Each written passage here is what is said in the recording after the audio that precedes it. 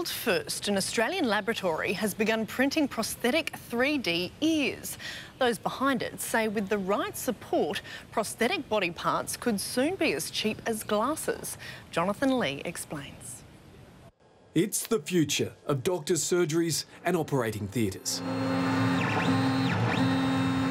3D printers are rapidly revolutionising health and science for patients like little Maya Van Mulligan. The 2-year-old was born without an ear.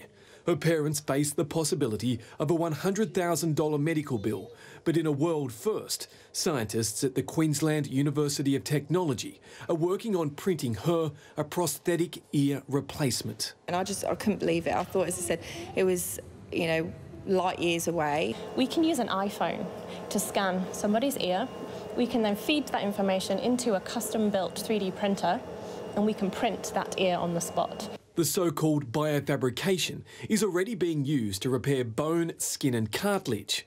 With an aid, Maya will soon look and hear just like the other kids. But Hear and Say will actually give them some implantable hearing technology as well, so that they will be able to hear as well as a child with normal hearing. The printer is currently making a mould just like this. Once completed, it will be filled with medical-grade silicone. The end result, a prosthetic ear.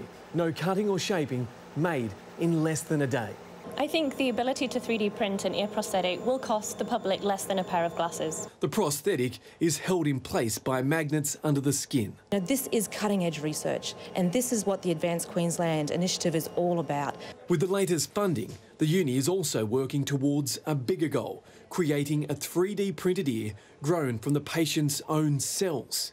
It's a few years off, but Maya's future sounds better every day. Jonathan Lee, 10 Eyewitness News.